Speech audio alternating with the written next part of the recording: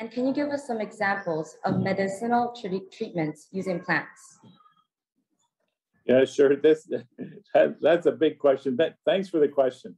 And first of all, I'd say that there's a lot of the Western medical system that's already taken advantage of Indigenous knowledge with respect to medicine plants, and for the most part have not given credit to Indigenous people, whether it's in North America, Central America, or South America, or other parts of the world. Pharmaceutical companies have learned about aspirin, as an example, from Indigenous people, have learned about other plant medicines from Indigenous people, and have put patents on something that would otherwise be our knowledge, and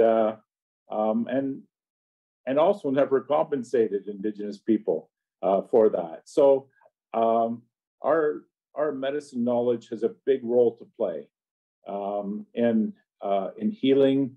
It already is doing that